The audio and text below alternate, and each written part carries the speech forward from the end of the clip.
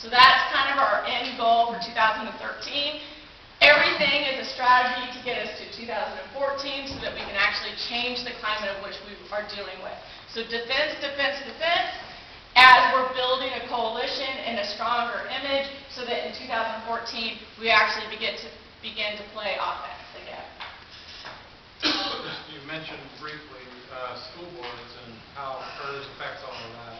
Yes. One thing you might notice is that in Salem alone, there's going to be 3 or 4 different school district openings coming up for board members. And myself and Mr. Darnell over there are probably, I don't know, 30 or 40 different councils, boards, water boards, school boards, whatever. There's nobody filling.